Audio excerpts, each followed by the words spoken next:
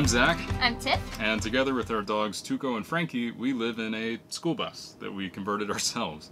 Around 5 years ago, we saw this couple on YouTube that were living in an RV full-time, and they were traveling around the U.S. going where they wanted, whenever they wanted. And when we saw that, it blew our minds. We saw that it was possible that someone around our age could make that happen. And so we knew from that point on that that's what we wanted for ourselves, and we were willing to make some sacrifices and really kind of do whatever it took to make that happen. Because of them, our original goal was to get an RV. And we started shopping for RVs. We toured them. It was a lot of fun to think of the possibilities.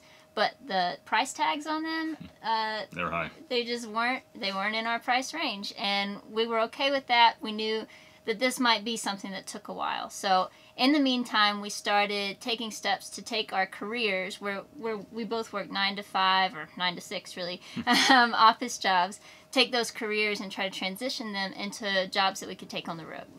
Yeah, and over the course of a few years, making those choices and doing those things, we came across this group of people that were converting school buses, of all things, into tiny houses. And they were doing it because it was so inexpensive to pick up a school bus from an auction. It was like $2,500 compared to a guaranteed at least 60 grand for an RV. And with a school bus, you can, once you rip the seats out, you can do whatever you want to the interior. Whatever is important to you, you can put in. Sort of the sky's the limit. And even though we didn't have any knowledge, we said, this is how we achieve this dream. Yeah, we were so excited because all of a sudden this goal that we thought might be 10 years out was suddenly within reach. So we started feverishly hunting for school buses. We looked on Craigslist, we looked on eBay, and we finally found one that was in good shape from a local school district at auction. And then we started a very long, very difficult 2-year journey converting what you see behind you. Yeah, and we did our best to document the entire process along the way. We had no knowledge, we had no idea how to do any kind of woodworking or construction, electrical, plumbing, but we learned along the way, and because we had so much inspiration from other YouTube videos, basically that's how we learned how to do all of this. Everything. We're students of YouTube University for sure, and so because of that we wanted to give back to the community for people that were thinking of doing the same thing or inspired by other people doing that. We wanted to provide some content on our side, and so that's what we've done so far. And as of September of 2018, we've been living full-time in this behemoth. And it's great because it allows us to do what we want to do. We've achieved that dream because we're able to go into a really amazing location and go hiking and take images and be where we want to be for essentially as long as we want to be there. And it's really been pretty phenomenal. It's not always easy by a long shot. And that's kind of what we want to convey in our videos that we're continuing to make. We release like one video a week or something. And it's about this lifestyle. It's about the issues that we run into. It's about how we're able to keep this going, and about also the cool places we get to experience. And it's been really, really cool so far. We're really excited to show you the tour of the bus. It's far from perfect, but it works for our needs, and it allows us to do, exactly what we've always wanted to do. So we're excited to show it to you. If you watch the video and you like it, please put a thumbs up on it. Subscribe if you want to see more of the videos he was talking about. You can hit an alert bell if you want to get notifications when we upload new videos. We hope you like it. We hope you like the tour. So without further ado, we hope you guys enjoy. Check it out. Diane Arbus, named after the American photographer Diane Arbus, is a 1998 front-engine, flat-nose Amtrak Genesis school bus, which we bought from the Cherry Creek School District in Denver, Colorado for $2,500. She is 32 feet long, 10 feet 2 inches tall, and weighs 20,380 pounds. Tiffany painted the outside of the bus with 2 nature scenes, one day and one night. Behind the hood, she's powered by a mechanical DT466, coupled to an Allison MT643 transmission. We consistently get between 9 and 10 miles per gallon. On the inside, she's been completely gutted and remodeled.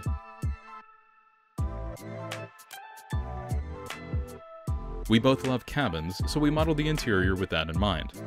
Our ceiling is tongue and groove pine, Our floors are Brazilian red cherry, which we picked up as leftovers from another tiny house build. Before you even step inside, you can find areas we've modified for better storage. Clips on the right hold a broom, umbrella, and a tripod. On the left is our key rack and containers for odds and ends. Stepping into the bus, you'll see the driver's area sectioned off by the engine cover. Aside from some nice pockets, the driver's area is fairly Spartan, with the nicest amenity being the beaded seat cover. We've decorated the bulkhead above the driver's seat with an 11x14 contact print, a few knickknacks, and Lilo, our hula dancer. Behind the cockpit is our entertainment center, storage thingy. In here we keep board games, video games, tools, our electric heater, and useful junk. This is also where we have our bookshelf. Below the entertainment center are our 2 ottomans. They can be used for sitting as well as storing. They're particularly useful when sitting on the couch. The couch serves several purposes. It can be a lounge area or a work area, but it's mostly used for the dogs. We have storage under the couch for tools, off-season clothing, and a few other things. Behind the couch is one of my favorite parts of the bus. Our cubic mini wood-burning stove. It keeps us warm on the coldest of nights and is just charming. We overbuilt the hearth around it and finished it with beer cans from one of our favorite breweries. Behind the hearth we have some mason jars, storage, and even more storage under the hearth. Across from the hearth is a special cabinet to house Tiffany's printer. A large part of her business relies on shipped printed orders, so she built a custom cabinet to accommodate her printer as well as her shipping supplies. Speaking of work, this leads us to our desk, and really the centerpiece of the main cabin. We needed this area to be comfortable enough to serve multiple uses, which is really the name of the game of everything in the bus. We needed to be able to sit here for extended periods. This is where we would design, record, edit, shoot, prepare food, eat, relax, watch TV, talk, argue, make up, play games. You get the idea. Our solution is a long desk of live edge elm we recovered from a shop specializing in schedule fell trees. The desk is just deep enough to allow for enough room to move in the walkway and long enough to hold computers, hard drives, and other gadgets. We love this thing. Having a multi-purpose desk like this was important, but we also wanted to sit across from each other to eat or play games. We realized we could have the best of both worlds, so we installed a fold-out dinette. This allows us to work and have our gadgets out on the desk, and then swing around for a meal without having to stop a project and clean up. The fold-out dinette also provides yet another space for storage. On my side of the desk you'll see a raised platform of live-edge Russian olive from the same schedule-felled lumberyard. I'm acutely aware of how much I sit throughout the day while I work, and yes, we do work, so I wanted to make sure we had the option of using a standing desk. You might have noticed our roll-up curtains. Tiffany made these with her sister Ashley. They're double-sided with a felt wool blend and plaid fabric. They do a great job of blocking out light inside and out. They're held up by these repurposed leather belts. Charming. On either side of the bus we have custom-built storage boxes. Each of these can be tilted or removed entirely to get what's inside. We keep lots of things in these boxes, from extra cables all the way to coffee beans. That brings us to the kitchen. Our friend Kenny built this amazing countertop for us, and also made us this cutting board. We're in love with it. Originally, this negative space was meant to house the cutting board, but we felt it would be better used as a hot, safe surface, so that we could put down pots and pans without damaging the wood. For cooking, we elected to go sans oven, and instead just use an alcohol-burning stovetop. It's quaint, attractive, functional, and burns clean enough for Hank Hill. One of our fears when designing the bus was that our sink might be too small, so we went oversized. Our utility sink doubles as both a place to do dishes as well as holds our plants when we're underway. The faucet also fits in nicely with the rest of the aesthetic. Behind the sink we have a recess for our knives, which are held magnetically. It can also hold a bottle of wine. Our 2 bottle openers are constantly yelling at each other. Below the sink we have storage for cleaning supplies, pots and pans, a composting bin, our coffee grinder, trash bags, and a few other things. We have drawers for utensils, spices, plates, trash and recycling, and we also have a pantry. Our refrigerator is a Dometic 50 quart that we've placed on a furniture dolly for easy access. It's energy efficient and powered off of our 12-volt power supply. Speaking of power, our house is completely off-grid with a modest yet fully functional battery and solar system. We have 3 Goal Zero battery units with our own dedicated uses. Our Yeti 1400 powers our fridge and our laptops. Our Yeti 400 powers the ceiling fan and water pump. And our Yeti 150 charges our lights and phones in the bedroom. It might seem redundant, but redundancy is good. If one fails, another unit can help carry the load, at least for a while. They're charged by a total of 450 watts of solar on the roof, and another 300 watts of auxiliary solar, which we'll talk about later. The closet separates the main cabin from the bedroom. It's more function than form, so we put in a curtain to cover it when we don't need it. Across from the closet is the bathroom. This was all Tiffany. She tiled the floor, found and refinished the medicine cabinet, built the counter, installed the shelves, installed the stained glass privacy covers, and really just killed it. We use a Nature's Head composting toilet, and let me tell you, it truly doesn't smell. Like, at all. We've yet to use our shower, which we built out of a stock tub. It's good to know it's there, and I'm sure we'll be thankful for it when it comes to be summertime. But until then, it's a good place for storage.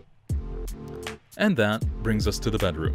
Like most everything in the bus, we needed the bedroom to serve multiple functions. Of course, it had to be comfortable enough to sleep on, so we got a foam mattress with a cooling pad for those warm nights. We also wanted to be able to spend time here during the day and work if we wanted to, so we made sure we could lean against the wall. Overhead, we put a map so we could lay back and think about where we wanted to head next, as well as mark the places we've already been. The bulkhead serves as a bookshelf, a place to put some water, and since it's metal, we use magnets to put up some decoration. Around the edge of the bedroom, we put color-changing LEDs that really give the bedroom some atmosphere in the evening. Above the bed, strategically placed, is our max fan, which is probably one of the best decisions we've made in the bus overall. It's powerful and can push air in or out of the bus, even when it's raining. It's already been the difference between uncomfortably hot and pleasantly cool. Below the bed, we have storage, as well as our freshwater tanks and water pump. We have 63 gallons of fresh water and 66 gallons of gray water mounted underneath the bus. If we're careful, that can get us 2 weeks wild camping. Topside, we've installed a ladder, deck, and 450 watts of solar power.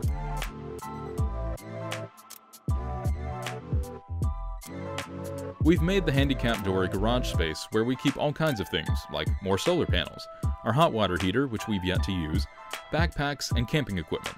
We've also installed a drawbridge table for more surface area when we're stationary. With the auxiliary solar panels, we have a total of 750 watts of solar. When we started converting, we didn't know anything about woodworking, electrical, plumbing, or construction. We learned. We made mistakes. We learned some more. We made more mistakes. And finally, we made it work. What resulted was our version of perfect imperfection. Lines aren't straight. Drawers are a bit stiff, particularly when it's humid. There are still holes in the dash. Not sure what's going on there. The devil loves our details, but so do we. It's ours. We made it. And the imperfections are evidence of that. But most importantly, it works. And we love it for that.